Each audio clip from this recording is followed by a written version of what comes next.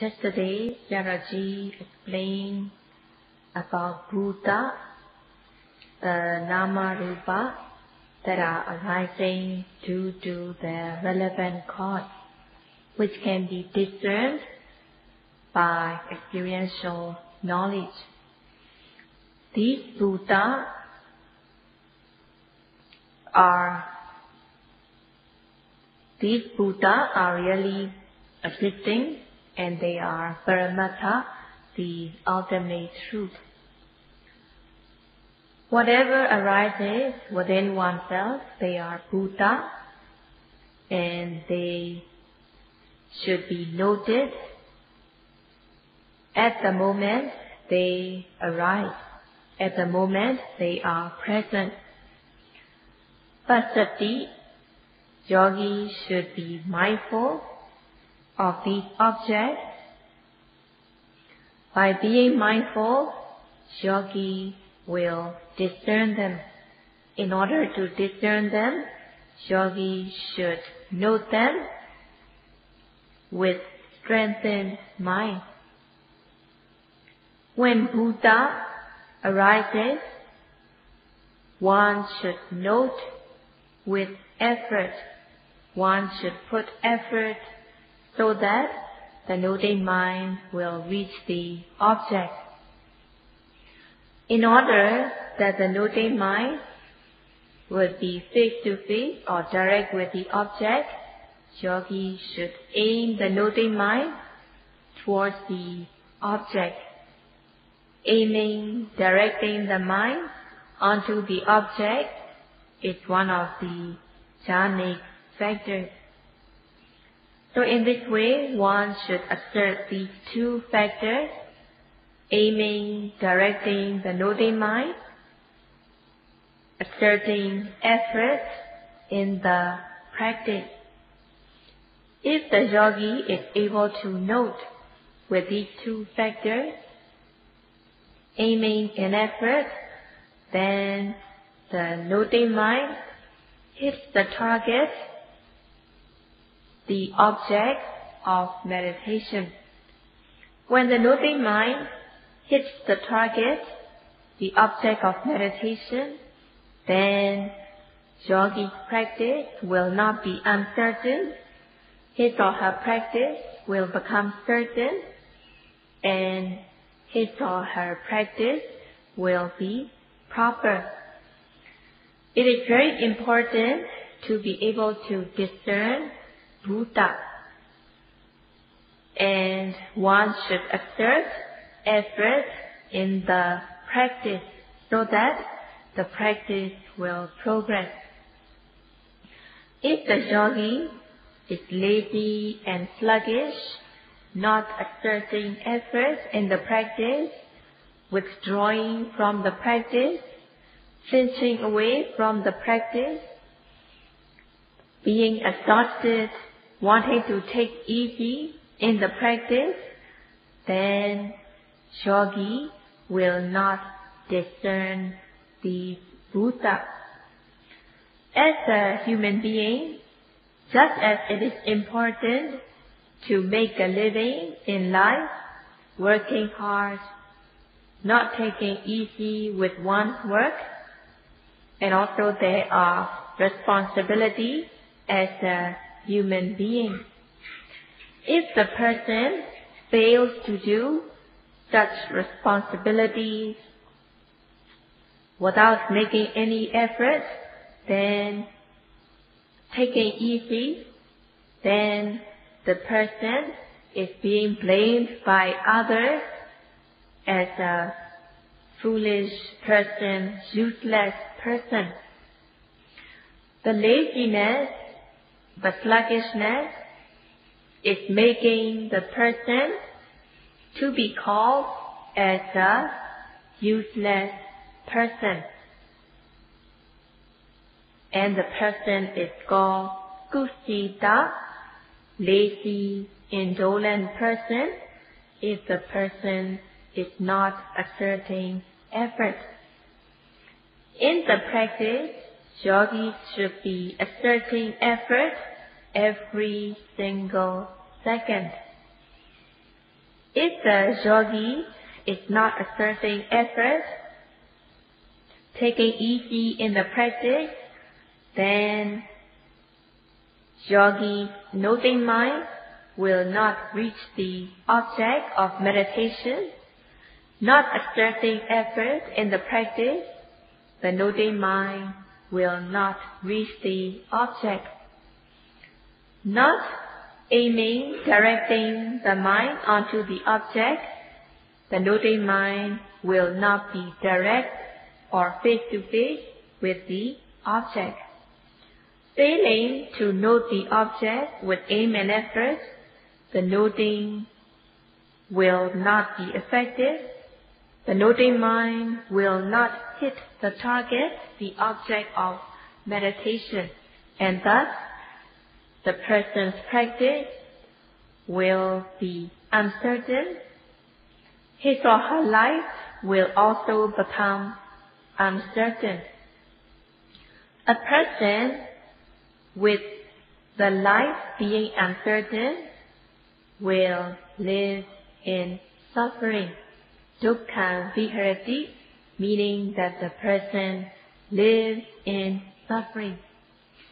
Such kind of lazy and indolent person lives in suffering, being mixed with wrongful thoughts. The person's mind will go on to sensual objects. The person's mind will go on to pleasant objects, wanting to see good things, wanting to hear good sounds, and so on. So greed will arise, wanting to see good things, wanting to hear good sounds, and so on. And coming across undesirable objects, there will be wrongful thoughts with ill will, aversion, hatred, and there can be other delusions such as envy, jealousy, stinginess, cruelty thoughts, wanting to torment others. Being mixed with these unwholesome thoughts, wrongful thoughts, the person lives in suffering. Lacking control of oneself, one will be unruly, one will be cruel, unruly, and gross. The example is given here. When driving a car, the driver should know the traffic regulation. If the driver does not follow the traffic regulation, if the driver does not drive according to the prescribed speed, if the driver is speeding, then the person will end up in an accident. In order not to end up in an accident, the person should drive according to the traffic regulation. When the person comes to a traffic light, if the light is green, the person is free to go. If the light is yellow, one should slow down. And if the light is red, one should stop. Failing to drive according to the traffic light, there will be an accident. In the same way, in life, one should refrain from wrongful action by body, speech, and mind. Committing wrongdoing, failing to observe the morality, failing to observe the moral conduct, one will not be a true human. And also, failing to refrain from wrongful thoughts, the person's mind will not be humane. And failing to practice, the person will not have a human knowledge, and thus the person will be inferior. In this way, the person is losing one's own benefit. The person is losing one's own benefits, which are Sila, Samadhi, and Panna, morality, concentration, and wisdom.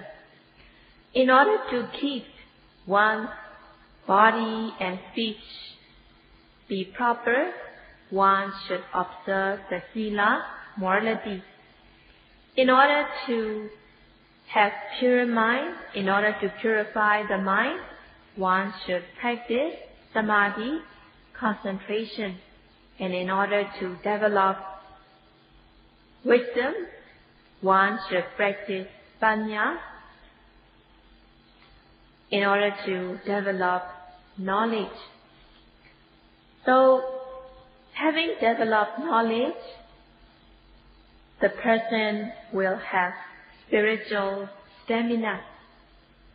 If the person does not practice Sila, Samadhi, and Panna, the person is losing one's own benefit. So in the world, there are a lot of people who are losing their true welfare, their true benefits, failing to practice Sila, Samadhi, and Panna. And they end up having social problems such as tension, stress, depression, and so on. So these social problems such as tension, stress, and depression arise as they fail to practice Sila, Samadhi, and Panna. Practicing Sila, Samadhi, and Panna, one will become true human, one will have humane mind, and one will have human knowledge. The person who does not exert effort, the person who takes easy, the person will have all these problems, and the person will not have any solution to the problem, failing to practice.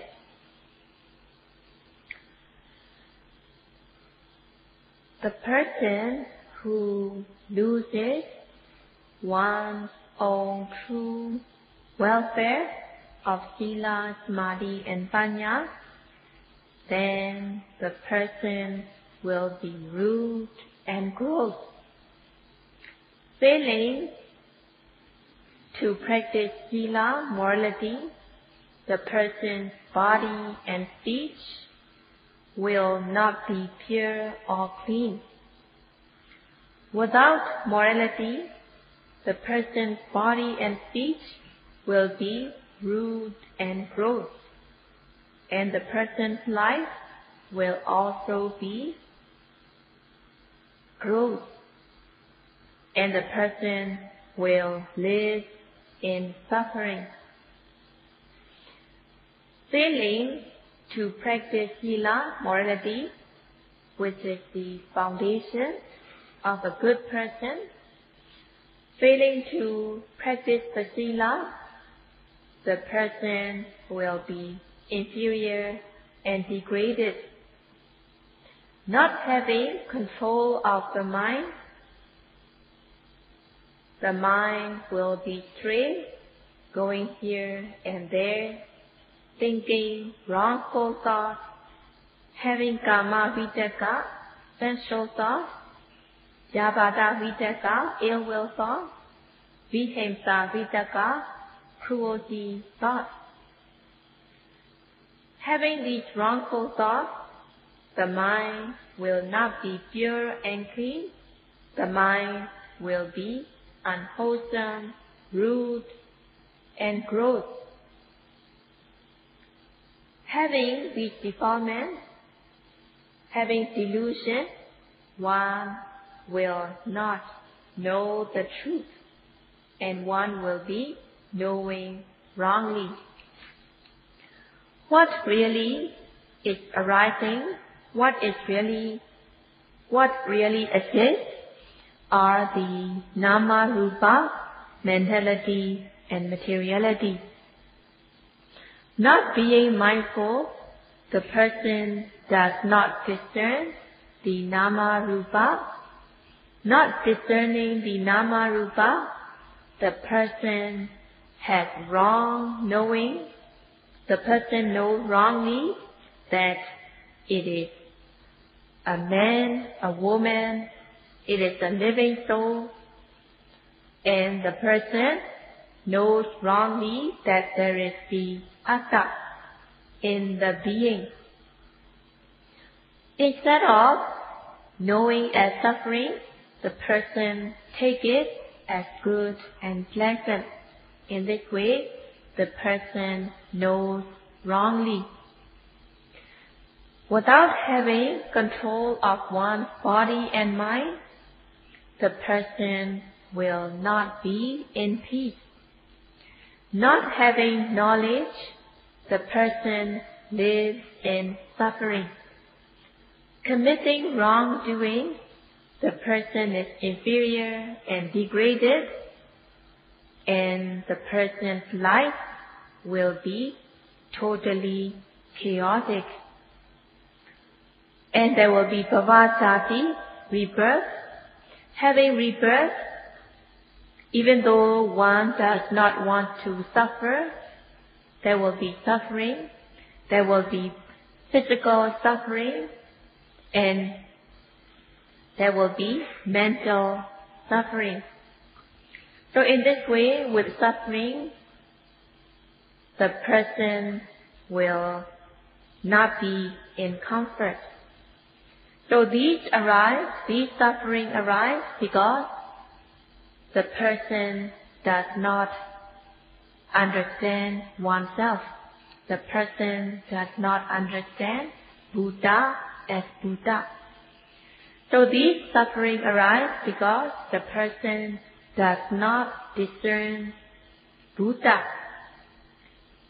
The person does not discern Buddha as the person fails to be mindful.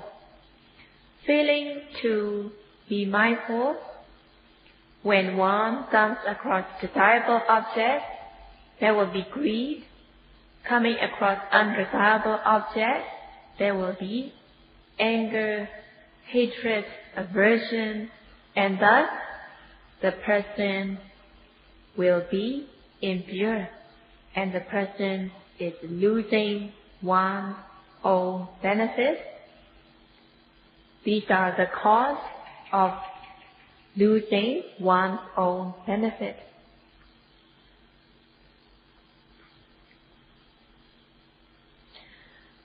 Later on, Sayadaw will explain about atta. Buddha prescribed Sila, Samadhi, and Panna. These three trainings, Sila, Samadhi, and Panna, as the person's true welfare, true benefit. One should practice Sila Sikha, Samadhi Sikha, and Panna Sikha, the three trainings. Failing to practice the three trainings, the person will lose good quality of a human being, and the person will be inferior and degraded.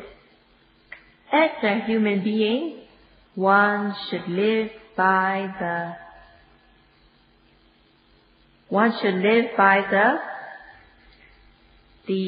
conduct. One should have these trainings of Sila, Samadhi, and Panna. One should practice the three trainings, and one should learn the correct method of practice, and one should practice the three trainings in order to be free from suffering. By practicing the three trainings, one can remove three forms of defilement, which are the cause of suffering. The three forms of defilement, The first one is Vitekama Kilesa, transgressive defilement, committing transgression, hurting others. Or Vitekama Kilesa, transgressive defilement,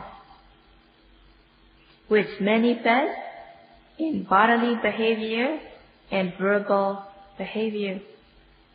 The second one is Priyuthana Kilesa, obsessive defilement that manifests in the mind, wanting to kill others, wanting to torment others, wanting to lie, and so on. Failing to control one's mind, there will be boiling in the mind, and it is Priyuthana Kilesa, obsessive defilement, which manifests in the mind. Anusya Kilesa are the latent, dormant defilements, which have not been uprooted. So the defilements which have not been uprooted, they are lying latent and dormant, while there is seeing, hearing, smelling, tasting, bending, stretching.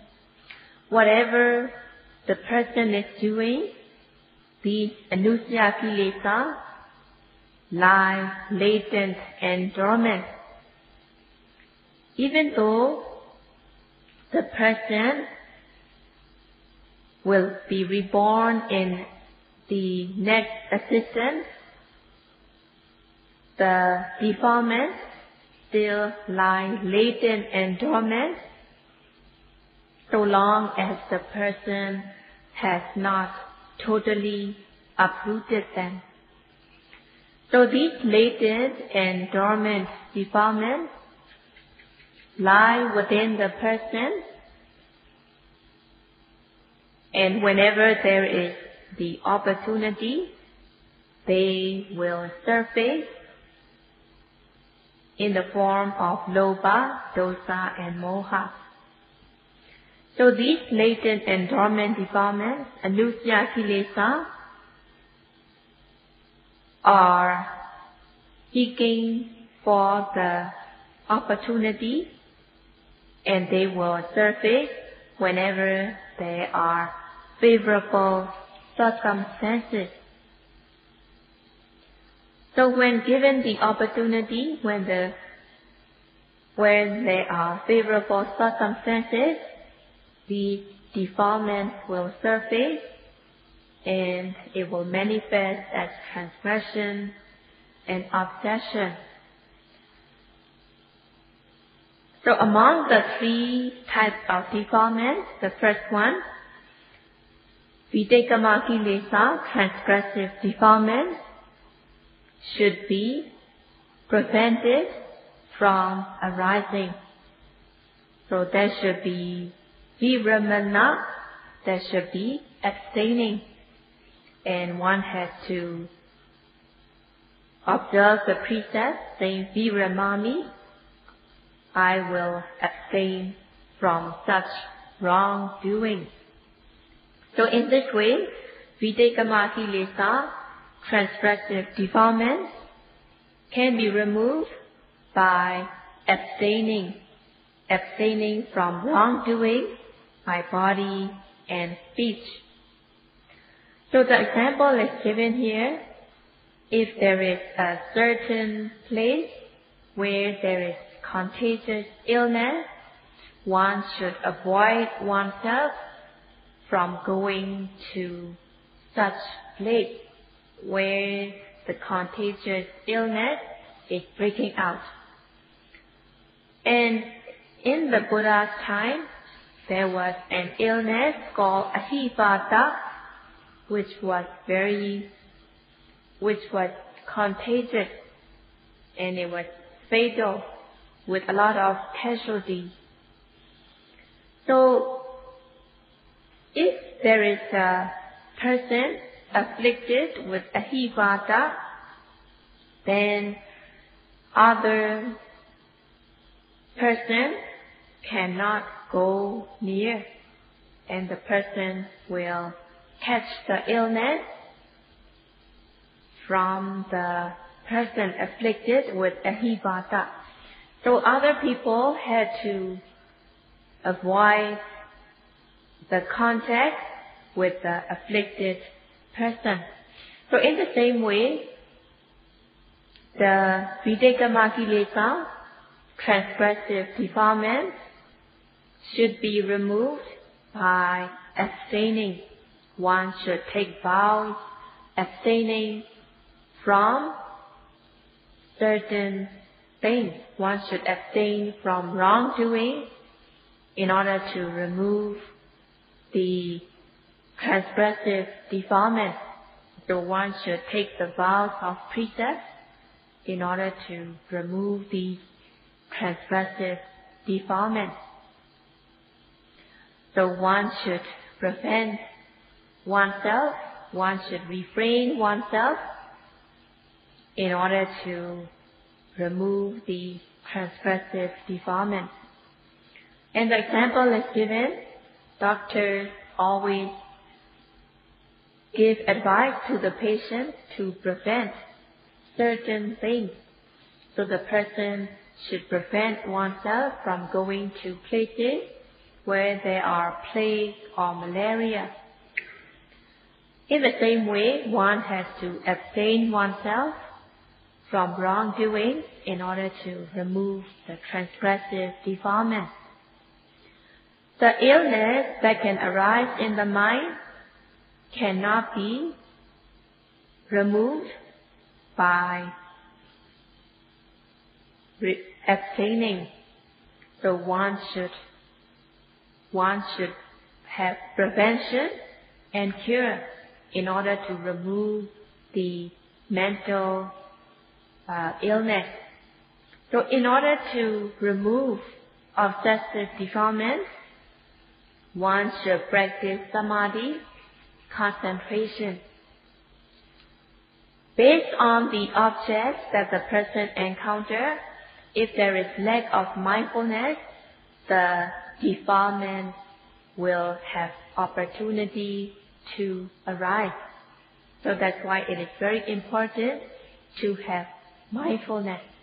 One should be mindful on presently arising objects.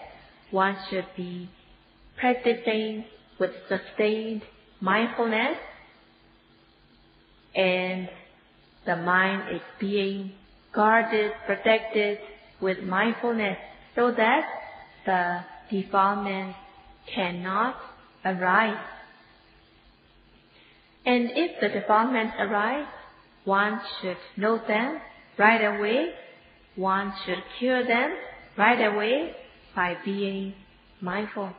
So in this way, one should practice Sila, morality, in order to remove transgressive defilements. One should practice Samadhi, concentration, in order to remove obsessive defilements. And the defilements that arise should be suppressed and uprooted. So the example is given here. When a person has fever, the person should be given ice pack in order to bring the high fever down. And medicine should be given. The patient that has malaria should be given medicine in order to cure the illness, and also given ice packs in order to bring down the fever. Taking medication, if the fever does not arise again, then it is said that the malaria is cured. So in the same way, one should prevent,